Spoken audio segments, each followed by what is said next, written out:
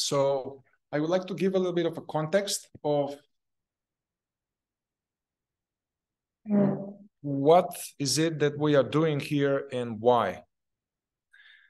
Also, I would like to remind you that none of the things that I'm going to say are mine, actually.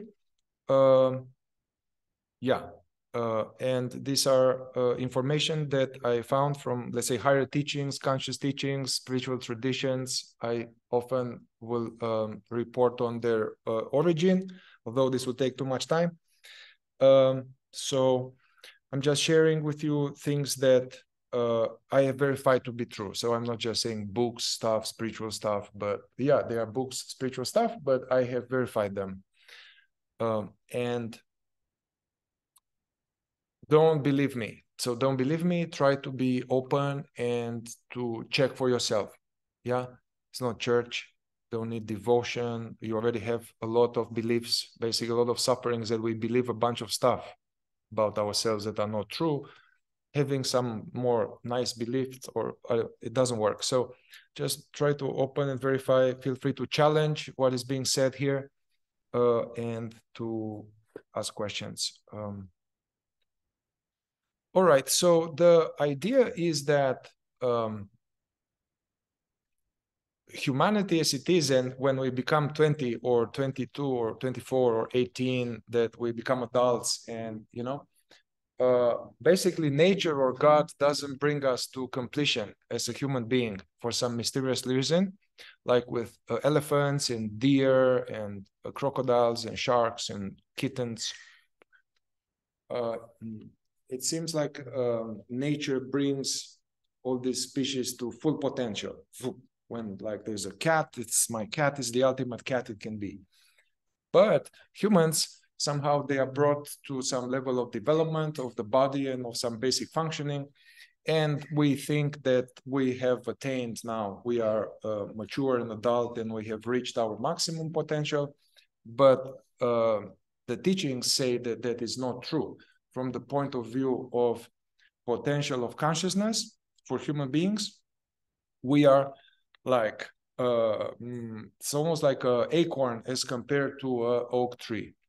And the teachings, they say that basically humanity as it is and us as we are becoming adults, and we are asleep. Plato speaks about it. Many spiritual traditions speak about it. They speak about this, Buddhism, the whole thing. Buddha is the awakened one. Jesus talk about do not sleep and watchfulness. And anyway, I'm not going to go into who is saying that, but all spiritual traditions have this idea that left as we are asleep. And this process of awakening or developing our full potential is optional. It's optional. And we need to do something about it. It doesn't just happen, like the cheetah. It's just, it's like 2 years old. It's like the ultimate cheetah, but we are not like that. So that's the bad news. However, it is important to verify this, because otherwise there's no incentive, So these teachings, they say that actually there are 4 different states of consciousness that are available for humanity that we all experience. And we live just a regular person without doing special inner work. We live just in 2 states. The first state is when we sleep in the night, like, we sleep in the night where we, the mind is disconnected and we don't know what's happening unless there's strong stimulus and we just jolt. Yeah. So we sleep in the night, we have dreams and all of that. That's one state. And then we wake up in the morning. And then this is the waking state So the teachings, they say that, well, okay, but there are 2 more states available to men, but they are acquired through effort, actually. And as compared to those states that are available, states of being or level of awakeness, the waking state that everybody's in, that we are in now, that is like sleep. It's we are asleep, you know. Yeah. So what characterizes this? So this state in which we are now, and everybody is, and like the politicians and the scientists and the poets and your parents and your kids and everybody. This called like the second state.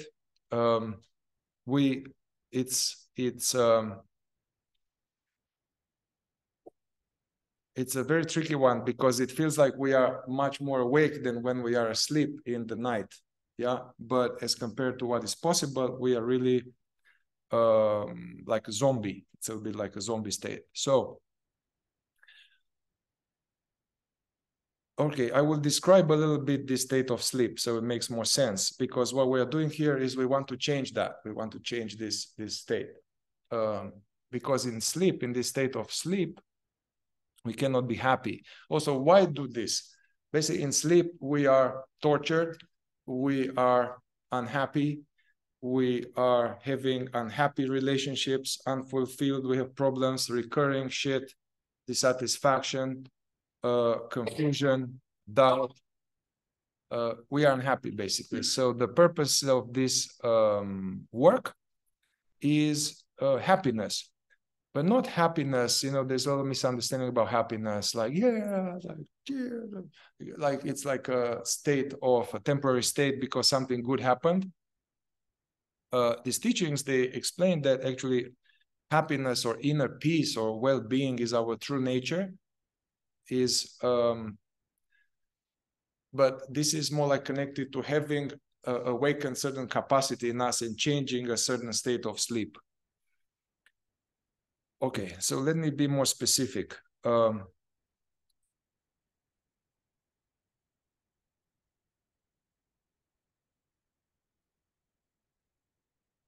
Okay, so what happens in sleep? And some of these manifestations that happen in sleep, they are considered to be obstacles to self-consciousness or obstacles to awakening or healing. Let's add healing into the mix, because I look at this work as some type of awakening with healing mixed in together. Becoming more conscious, and then some healing. Yeah. But what are some of the characteristics of sleep, which ultimately are obstacles to being healing and waking up, and ultimately which are areas of work for us, these obstacles? One of them is daydreaming. It's the state of being checked out all the time. In this state, which is the default state for everybody, where even here, basically, the mind goes somewhere else, and there's long times of being somewhere else with a commentary, so either ongoing commentary for what's happening, or there's a commentary about ourselves, or rehashing the past, or going into the future. So this constant stream of thoughts that are usually not happy thoughts about next vacations. They are thoughts of worry, of stress, of fears, of trying to control and plan. So this state of daydreaming is, which they don't even talk in psychology or is normal. Like everyday psychology is normal, because everyday psychology is psychology in sleep, which helps to some degree that you have your sleep slightly more comfortable, but it's still not waking up. So major obstacle here is this daydreaming, where basically we have these endless thoughts and we identify with each thought that comes along. Yeah, and these thoughts are connected to, they happen by themselves automatically. We have this illusion that there is me thinking, there's me deciding as a thinker, but actually these thoughts are happening by themselves automatically based on certain programs, basically, which we have no control over. So that's one characteristic of being unconscious, of being lost in thought all the time, driving, pooping, brushing your teeth. If you are honest with yourself and if you are informed now, you will see. You will be horrified. Actually, if you try to look at this, you will be like, oh, fuck, man. I was like thinking about this all the time, somewhere else all the time. So being horrified is a good step. Realize like how checked out we are. Yeah. So this is an awakened being or a more conscious being doesn't have that like that. Basically, the thoughts are much less. There are much less thoughts. The thoughts are not nasty. The thoughts are not attacking you or attacking other people or judging or doing all these things all the time. The thoughts are, instead of being like a vicious dog, biting the master and biting everybody, that's the mind when we are asleep.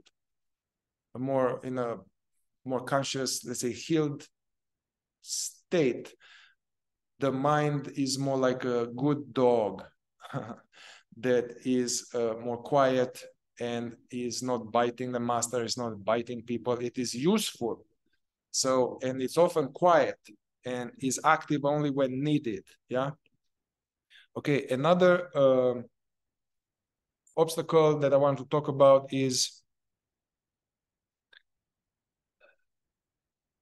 which is a state of sleep, which is being identified, identification. This is hard to explain because we are in it all the time. So it makes more sense when we have some times with being not identified, we have some sense what this is.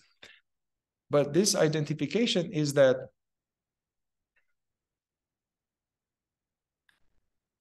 in the guided meditation we had, I was having us watch thought. Basically, you probably had to deal with daydreaming and identification all the time in our meditation. Yeah, there will be thought, they want to take you out. Another thought, baits, thinking about this, then you catch it, you come back. Then you have certain bodily energy. It's like, oh, I don't like it, like resisting it. So identification is that the state where we believe and feel as if we are our thoughts. We are believing that we are our thoughts. We are the mind, and the thoughts come and talk. They say things, and I feel like it's me. And also the feeling comes, and I feel this sadness, or I feel anger, or I feel longing, or a sense of unworthiness, which from one angle it's some sensation with some thoughts and memories. We are becoming it. This is all that I am. This fear, this I'm not good enough. So we are our consciousness, or that which is aware, somehow is dormant, somehow is weak, and is constantly sucked into the thought or the feeling or the pattern, pattern of I have to hide, I have to be nice.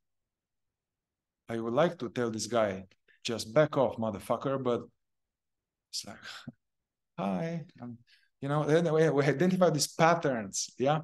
So basically our awareness is identified and sucked with every thought, every feeling, every pattern, and we don't even know it. So that's a problem.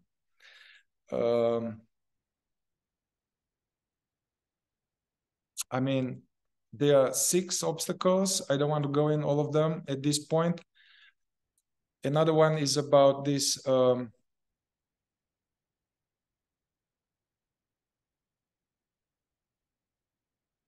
I think I will just stay with this daydreaming and identification. So basically, there's not enough light. We are not aware of what's happening. And so the programs from childhood and programs of our imprints, they are running the show.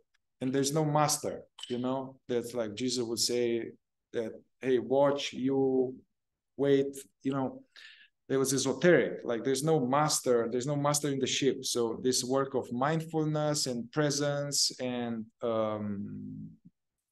this type of thing, it start to have more light into the system, more turn it on the light, to observe what's happening, to change what's happening. Okay. Can you just mention? Yeah, I can mention what are those obstacles, but briefly, because I want to move it along. The other obstacles to a higher state of consciousness or awakening or healing, and which are characteristics of the second state. This is that's why the world is like this, guys. That's why the like everybody, the wealth is a 1% population, and everybody they're struggling, and the children are starving, and there's wars and forever. Why? Because humanity is asleep. Don't believe me? We are asleep. And in order to do something about it, we need to realize that. Like in Matrix, Matrix, he was in the jar, and there's nothing you can do if you are in the jar believing that you are a successful executive in Melbourne, but I'm in the jar. So first I need to realize I'm not actually a successful executive, and I'm in the jar, and I need to get out of the jar, and it's going to be a little uncomfortable, and then get to adapt to kind of walking. All right, the other obstacles are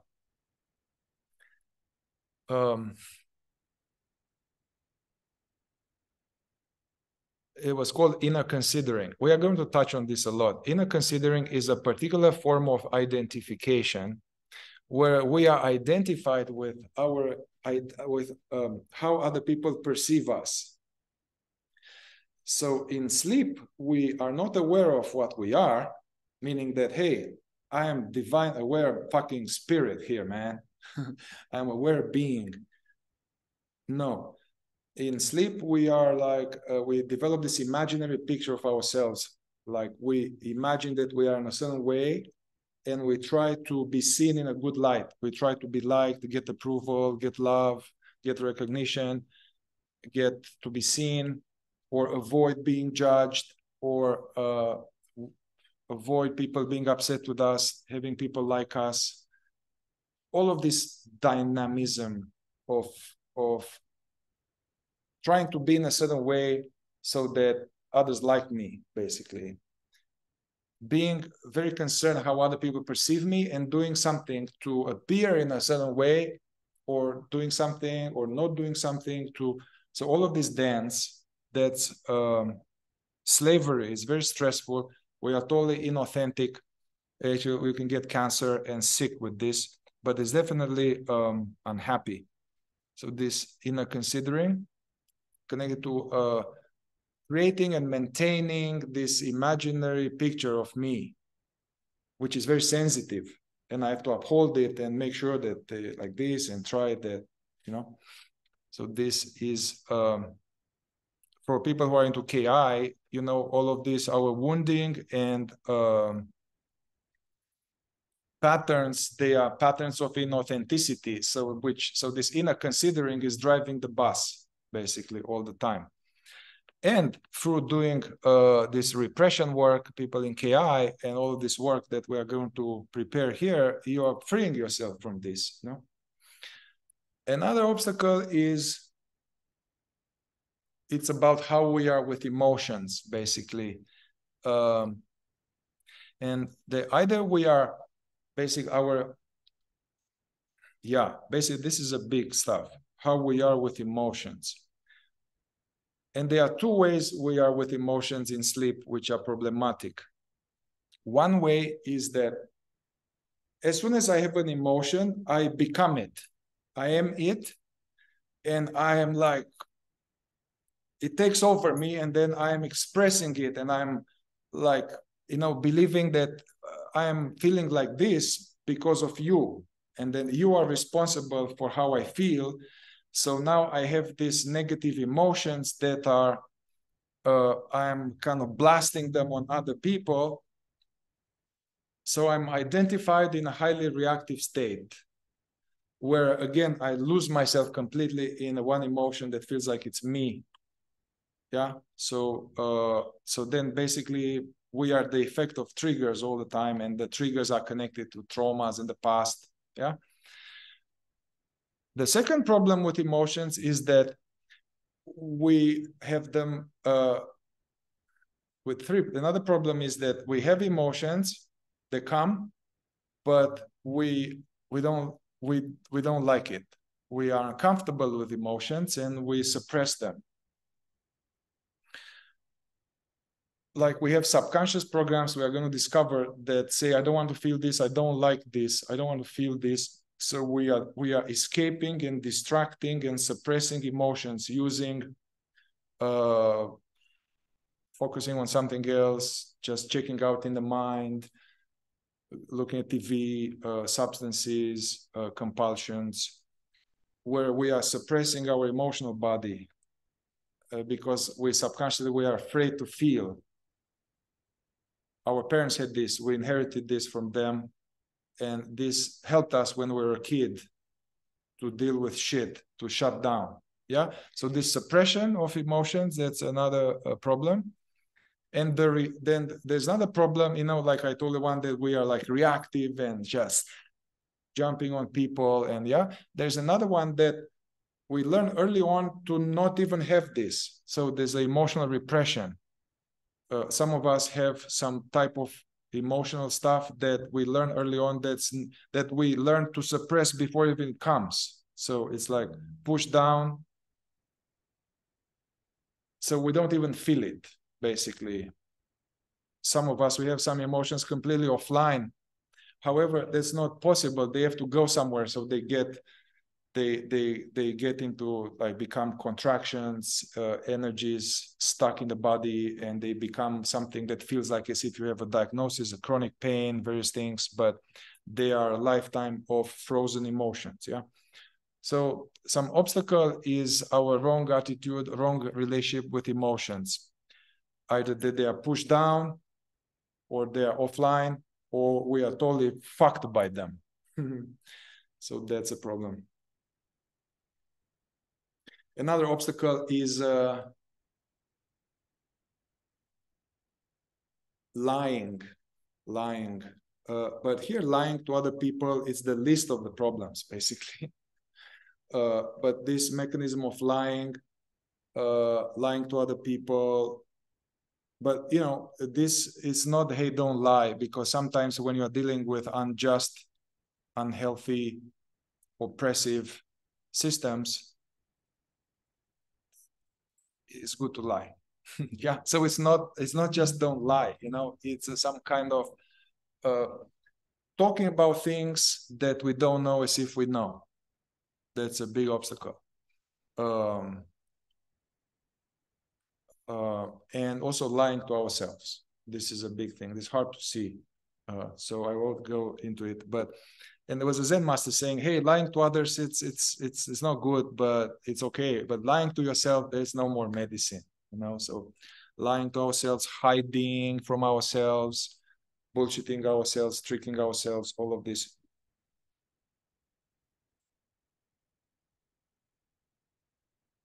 Another one is about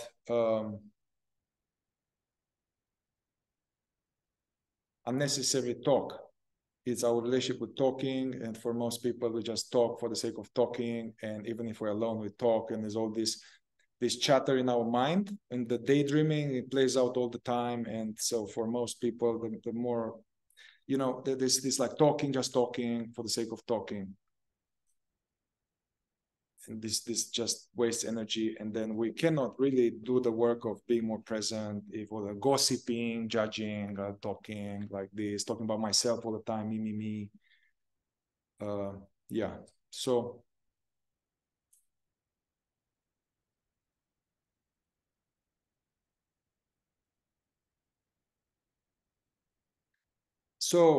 I want to switch gears here.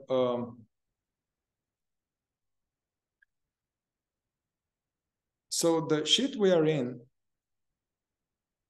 it's not a mistake. So I don't know, God arranged it like that, or the creator. So we don't know. But the situation is twofold, basically. somehow we are unconscious, even as we are adults, we are unconscious, raised by unconscious people, unconscious from the point of view of what's possible, yeah, from the level of development. And so because we are unconscious and raised by unconscious people in unconscious humanity, we are programmed with certain programs of which are connected to being asleep and in a sense of separation. Yeah, oh, I forgot to say, another illusion or quality of the state of being asleep, which is very essential,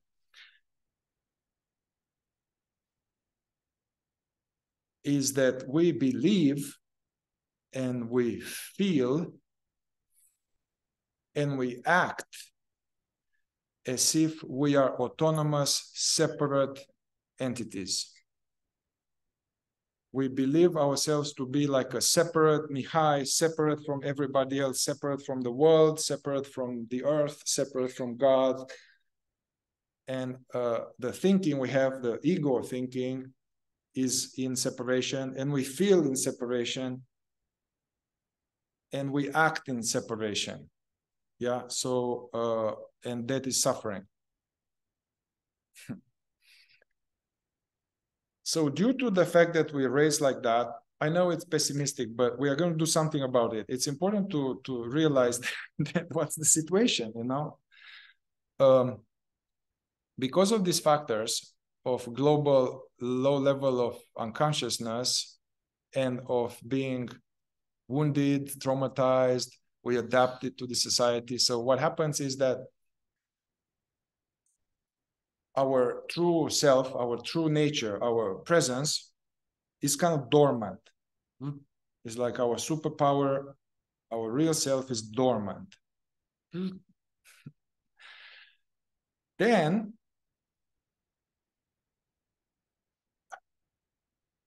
we all get here, we come with some essence. It's called essence, which is like our natural, innate, authentic self. Certain tendencies, certain strengths and qualities. You can see babies, they are different. Before they have been conditioned, before they've been wounded, they are different. And they all have a certain flavor, a certain quality that if we were not fuck with them, they will develop a certain interest and they will become something, you know? So the essence is what we are born with. Because of this, our essence becomes stifled and ignored because our society, the education is training not our essence, except let's say Waldorf or Montessori schools. They are training, they are educating the essence to grow, yeah? And however, the usual education is just educating the mind. So the essence, it doesn't grow. Our true authentic nature is starving, and we develop this ego, false personality. Yeah, so from age 6 or so, we start to have more and more, even from age 4, start to develop more and more false sense of personality. And this grows more and more and more and more. So by the time we are teenager, we are all in personality, in this false personality, false self. That is operational. My authentic nature is passive in a corner there, you know?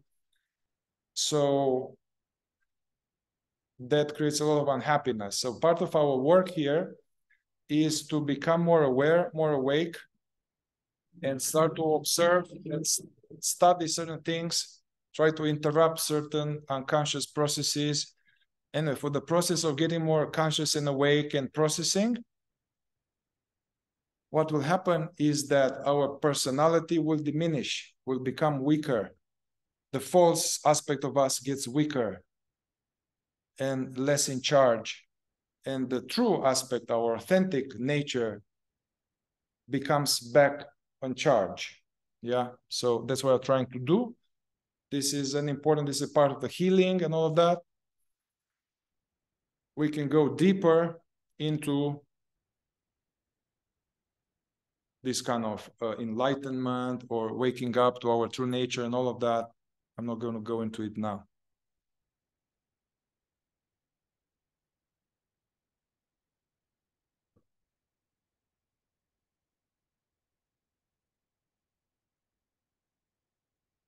So we are going to engage in this group in two types of work. And I use here, for those of you who are familiar with KI, killer inquiries, somehow the idea is that it's almost like three type of work necessary in order to complete this process of becoming more conscious and cleaning up and growing up. And, there's like three types of work necessary. And I'm going to engage in just two of them in this group. The first is called like first dimension and second dimension of practice. First dimension is anything to do with becoming more aware, more conscious, like developing a witnessing practice, developing a witnessing meditation, learning how to become more aware, learning how to do this mining, unpack what's happening in the body a little bit, become aware that the thoughts and the feelings are connected and they are hidden thoughts in this bodily sensation. And so this work of becoming more conscious, jump-starting what we are, this presence and witnessing. So we are going to do a lot of stuff like that. This is the first dimension. We are more aware of what's here.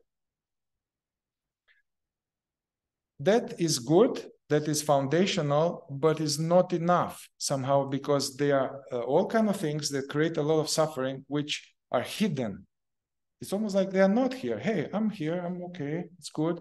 Yeah, but then somebody will say something or get triggered, or at 6 p.m. in the evening, you feel some weird sense of lack or something, or you react, or, anxiety, depression.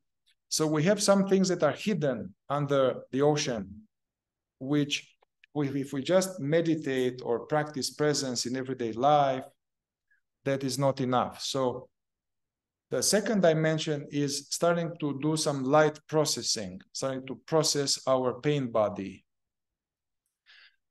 identify what programs we developed in connection to mommy and daddy, or grandma, or stepmother, or family. Identify, become aware of our deficiency stories, our limiting programs. We become aware of our patterns, how we adapted, to be funny, to hide, to excel, to can't tell, put boundaries. Anyway, all of these patterns we developed. So there's the second dimension of practice connected to processing a little bit, processing. And also learning how to not resist our emotions anymore. So we learn how to not resist our emotions and how to deal with our emotions in a way that we are not shooting them on people, but also we are not repressing them, suppressing them. So we are feeling them fully, which is a hard art and in science. So that's what I'm going to engage in this module. First and second dimension work. First dimension is about presence and witnessing. Second dimension is about processing and diminishing our pain body. There's a third dimension, which I won't get to it, but I will prepare towards it, is dimension where we have our deepest, worst, nastiest pain body, that's most unpleasant, that we try to avoid the most. It's the roots, the origin of the shit, which is connected to trauma and repression. There's a third dimensional practice that you can go, I can do it with you, but not in this module, where you can go in all those and get to the bottom of it. However, you can't go for most people straight there. So you need to have some kind of, because it's going to be, you are going to bounce out. Your system is going to be like, no,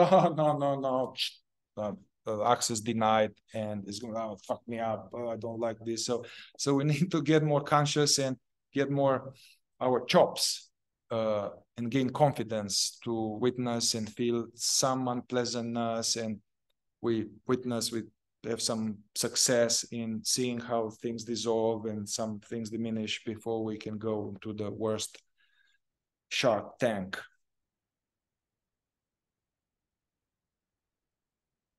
I will tell you at the end of this meeting certain things that we can do practically, but I would like to open the floor to any questions you have, or comments or challenges or anything about what I said so far.